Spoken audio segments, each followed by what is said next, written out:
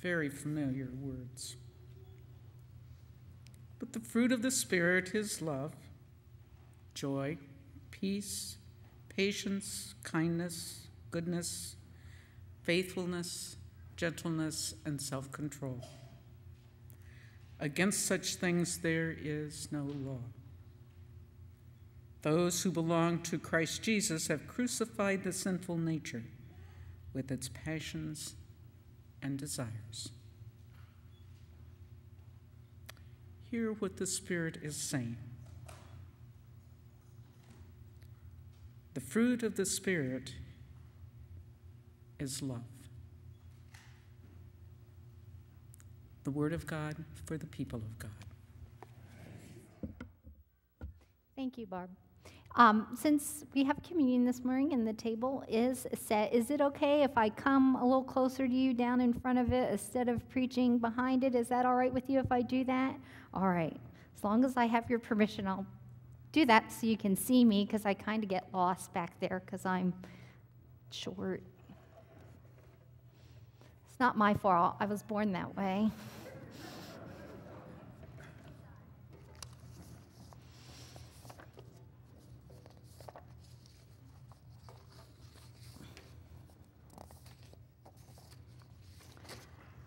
The other day, I went on the FDA website. How many of you have ever been on the Food and Drug Administration website on purpose? I went on there to look and assess the eating habits and the dietary needs of the Cyberling household. And I found one thing out, and you will probably discover this too. You should be eating more fruit. Oh, I forgot to tell you something. I'm sorry. Inside your bulletin, you have notes. If they're helpful to you, use them. If they're not helpful to you, recycle them. Okay? So that's your first fill in the blank. You should be eating more fruits. We should be eating more fruits. If I asked you how many cups a day of fruit should be eating, how many of you think 1 cup of fruit? How many of you think 2 cups of fruit? How many of you think 3 cups of fruit? Well, the correct answer is B, 2 cups of fruit. If you're an adult, you should be eating 2 cups of fruit a day, and that's 3 to 5 servings of fruit. How many of you think that sounds like a lot of fruit to you? We'll all be fruity till we eat 3 to 5 cups of fruit a day. But the reality of this, eating healthy is a hard choice. I mean, how many of you make bad choices when it comes to what you eat? The reality of it is we convince ourselves and we tell ourselves, I have a young Jane Fonda or Arnold Schwarzenegger inside of me. Isn't that what we tell ourselves? I'm going to eat right. I'm going to exercise. I'm going to do the healthy life. How many of you have ever had this conversation with yourself? It usually happens about the 1st of January every year, okay? And what we say is inside there's this like young, healthy, vibrant person just trying to get out. If I just make healthy food choices, that's what I'm going to be like. I'll have my own step aerobics thing. It'll be great. How many of you have ever done that? That's what we think our lives are like. But in reality, we all have a cookie monster inside of us. That's what really is going on inside of us. How many of you remember Sesame Street when your kids were little or growing up? Remember how every skit, now they've done a shift with Cookie Monster. He now loves fruits and vegetables. It's fine. It's not the Cookie Monster I grew up with, but it's probably a better role model for kids. But when I was growing up, every skit, every spoof with the Cookie Monster ended how? Me want cookie, right? And then he'd like eat the letter R or the number 5 or something like that. How many of you remember that? Cookie Monster. Yeah, that's the one I'm familiar with. And I've discovered that I have a Cookie Monster inside of me. And so now I ask you a very, very difficult question. What's your diet like? What is your diet like? Here's some fruit for thought. How many fruits have you eaten today? Cookies with jam in the middle do not count as a serving size of fruit. Nor do bagels with blueberry spread or strawberry jam on toast. So how many of you are tied with me with 0 fruits this morning? I have a confession to make. That's how many I've had today, 0 fruits. And then what are some ways you could be eating more fruits? I mean, breakfast is a great time to have a banana over your cereal. Do I need to be further away on this? Maybe instead of reaching for a cookie, we could reach for some fruit. How many of you think that would be a good way to get more fruits? A lot of you serve bread with your meals at dinner time. That's a great time to substitute starch with some fresh pineapple or some sliced apples or some bananas. There's lots of great ways that you can eat more fruit. Well, today we start a sermon series on fruit, but we're not going to be talking about eating fruit. We're going to be talking about producing more fruit. God's recommendations are for the greatest spiritual benefit, and if he says if you're going to be in the Spirit, you should be producing fruit, the fruit of the Holy Spirit. But here's the rub. Spiritually speaking, we all have a cookie monster inside of us, don't we? And spiritual health, just like eating more fruits and eating more vegetables, is a hard choice. Spiritual health is a hard choice. Do you know how I know this? I know this by looking closely at the word. If you look up our scripture lesson today, what is the first word in that scripture lesson? It's but. But, no, not that kind, the other kind. But infers that there was something else going on before we became Christians, besides love, joy, peace, kindness, goodness, faithfulness, gentleness, and self-control. He says, but this is what you should be having. That means that's not what was going on before the Holy Spirit came to live and dwell inside of us. And I don't know about you, but I know there are times in my Christian life where those fruits aren't readily obvious. Now, we're going to be, so now the question is, so how do we get the fruit of the Spirit? How do we get better at producing fruit? And the first thing we're going to do is we're going to study the fruits. We're going to find out what it is exactly that God expects of us. What God wants for you and has for you. And then we're going to talk about making long-term choices in a short-term world. How many of you are aware that we live in a short-term world? I don't know about you, but my microwave doesn't cook fast enough. Do any of you have that problem at home? You're standing outside the microwave and you're like, cook faster. Remember, how many of you remember the days when if you wanted to heat up leftovers, you had to get out the pots and the pans and heat it up on the stove, and everything was just like a little drier than it was the first time around before microwaves? But now we live in a society where you just add water to everything, right? Just add water, put it in the microwave, you've got food, you know? We have a society of instant gratification. You don't have to save up money to buy things anymore like you used to. What do? You get a what? You get a loan. That's what the bank's for, right?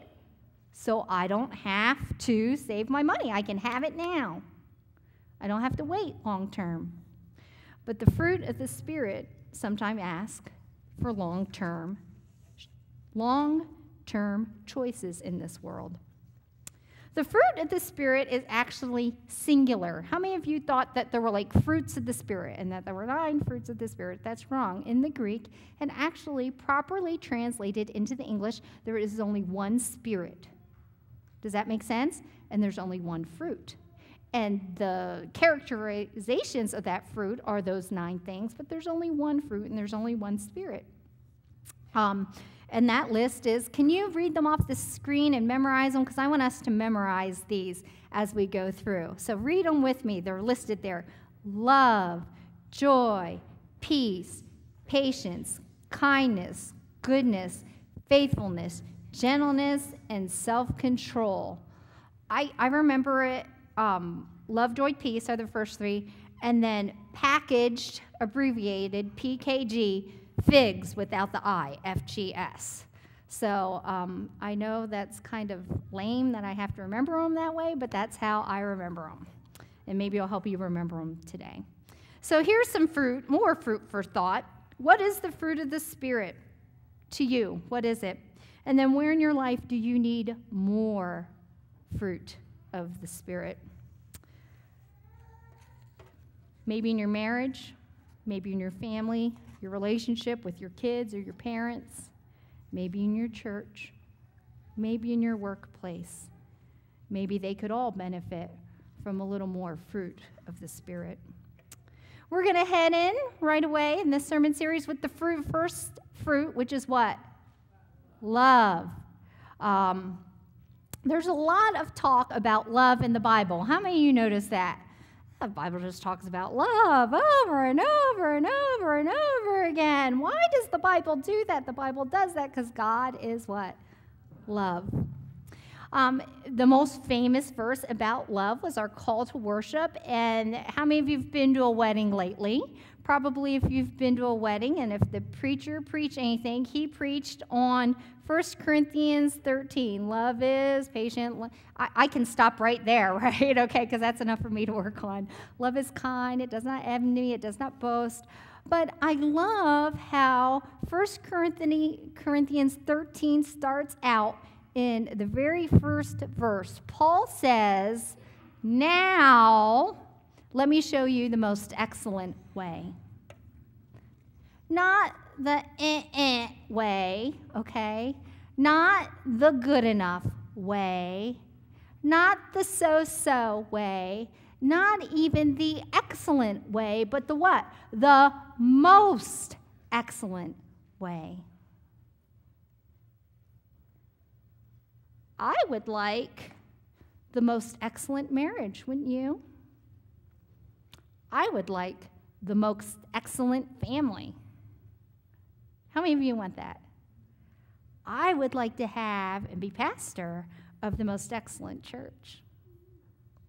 I would like to work at the most excellent place. I would like to have the most excellent friends. I would like to have the most excellent boss, wouldn't you? Well, according to this scripture, Paul shows us the most excellent way, and it is what? Love. And he is right. Another verse on love that we learned is what? Everybody knows it. Everybody say, John, finish it, 3:16. And I always like to add 17 on there. For God so loved the world. How many of you, this was the first Bible verse you ever learned? For God so loved the world that he gave his only begotten Son. And I never knew what begotten meant until I grew up. That whosoever believed in him should not perish but have eternal life. And then it goes on to say that God did not come into the world to condemn the world, but that the world through him might be saved. I think this verse, and the reason that we teach young children, the reason it was the first for most of us, is because it shows the heart of God. God so what? Loved. God is love. Are you ready for some bad news? I only preach one sermon. Staff Parish didn't tell Staff Parish that, did they, during my introduction? I only preached one sermon, and that's on love. I preach about how God loves us. I preach about what God's love looks like. I preach about how, because God loves us, he calls us to love others. I preach about what that looks like. I preach about all kinds of aspects of love. Forgiving because we love, loving the unlovable, loving our spouse, loving our kids, loving our jobs. I preach about all aspects of love, but my sermon is always, always, always about only one thing, and that is love. If you don't like love, you're not going to like my sermons. I'm warning you right now, okay? And I preach about love because I believe love is the essence of the heart of God. Amen? It's also the reason that Jesus came to your earth. God didn't just love the world. He loved the world and you and me so much that he did something about it. He did what, according to John 3:16? He sent his only son into the world. If God didn't love us, he wouldn't have sent Jesus. That's just kind of the bottom line. He wasn't going to make that kind of sacrifice for us. The only reason we sacrifice is because we love. Amen? Parents, do you know that? Yes, you know that, right? We sacrifice because we love. And God gave Jesus as a sacrifice to show us how to live and then ultimately to die for our sins. And that is why Jesus came to the earth, because God what? Loves us. That's right. And then it's also the evidence of the Spirit, which brings us back today. The fruit of the Spirit is love. Here's our final piece of fruit for thought. Do you feel and believe you are loved by God? Well, that was kind of lame. Do you feel and believe you're loved by God? Yes. Good. And then if you are loved by God, how do you share God's love with others? God didn't love us so we could sit in a cloistered place and just keep that love all to ourselves. God gave us love to fill us and overflow into the world so that the world would be loved as God so loved the world. Here's the thing, though. I often forget how much, how deeply, and how richly God loves me. How many of you forget that sometimes? I mean, I want the first thought when I wake up in the morning to be about God's love. And when I lay my pillow on my head on my pillow at night, I want my last thought to be about God's love. And I want every thought in between to be about that. But I fail sometimes. I mean, come on. How many of you go to the grocery store and you're going for milk? So you get to the store, and then you get home, and you have Funyuns, some butter, and a Coca-Cola, 2-liter butter. Why did you go to the store? For milk. How could you be so stupid? Dummy. I'm talking about myself, honey. How could I be so stupid? Any of you do that to yourselves? Call yourselves names you would never call anyone else. Guess what I forgot? I forgot God loves me. Think Jesus died on the cross for me because he thought I was stupid and didn't know how to grocery shop? No. But we do it. We forget how loved we are by God. And here's another thing. Every time I find myself sinning, it's because I've forgotten how deeply God loves me. Gossip, what's that all about? Well, I'll tell you right now what it's all about. It's about forgetting how much God loves us, because you know what? Sometimes my life starts spinning out of control, and I feel like, oh, I've got to control this situation. So I say something to someone hoping to influence their thoughts, hoping to influence their views, hoping to change the situation in my favor. Well, if I know God loves me, if I know God is in control, and that God, because he loves me, gives me good things, guess what? I don't need to say anything to anybody because I trust God with that situation because I know how much he loves me. What about arguing with our spouses? Not that anyone does that. No one does that here because we're all good church folk. But maybe somewhere out there, someone gets in a disagreement with their spouse, right? Why? How does that happen? Why on earth does that happen, Pastor Kim? I'll tell you why. Because we have broken pieces inside of us that were maybe broken in our childhood, that were perhaps broken in our adulthood, that are part of maybe a traumatic situation that's happened in our lives. And sometimes we need someone to heal those broken places in my life. Maybe as a young child, your parents didn't encourage you as much as you needed encouraged. So we get married and we guard our spouse with this need to be encouraged. And so we do something and our spouse doesn't encourage us. How dare they? And so when we're like, what's your problem? Why aren't you giving me what I need? Because spouses are supposed to read our brains and our minds. Somehow they're just supposed to know what we need. Doesn't that happen when you get married? We get mad at them and we demand that they approve of us. We demand that they heal that broken part in our lives. It's very, very quickly and early on in our marriage that we discover our spouses are human. They're not gods.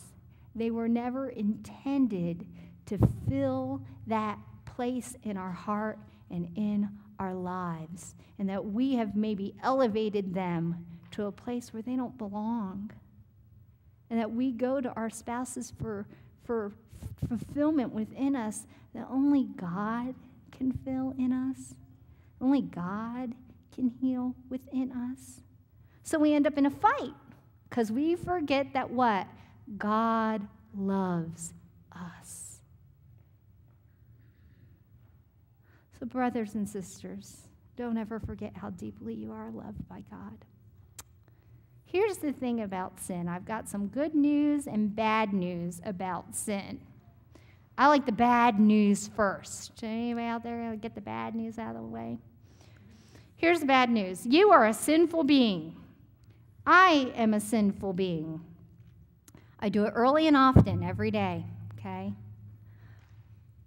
God knows every sin you've ever committed, every mean word that's ever left your mouth, any malicious act you've ever done, any cruel thought you've ever had. God knows it. I don't know about you, but that makes me feel a little embarrassed and ashamed. But embarrassment and shame are tools of Satan. Amen? And when it comes to coming before Jesus, he doesn't want us to be embarrassed or ashamed. He already knows you're not telling him anything new when we confess to him. Okay?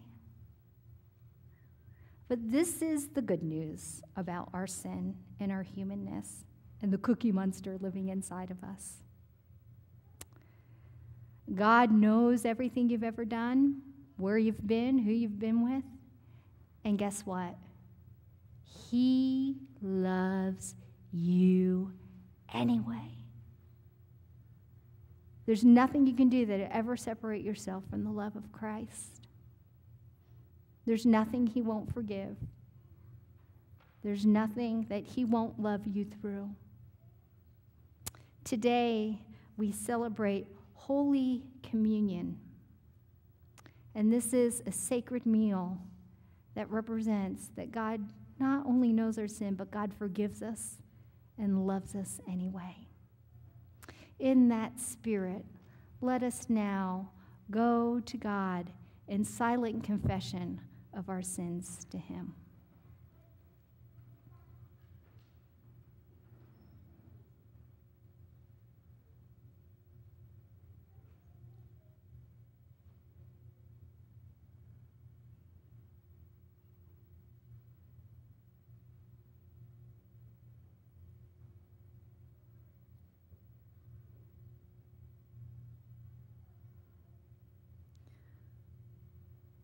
Perfect and holy God, we confess to you this day that we are sinful beings. We admit that it is not always love that lies in our hearts, but insecurity and jealousy and sometimes anger and hate and all kinds of things that we just even hate to confess to you, Lord. But you see it all, and this day we ask your forgiveness. We ask you to forgive us for the things we've done and the things, Lord, that you have called us to that we have left undone. Let this day, Lord, be a new day, a day of opportunity, so that through your love we may serve you and serve others. Amen. Brothers and sisters, hear the good news. It is by the life, death, and resurrection of Jesus Christ that you and I are forgiven. Amen.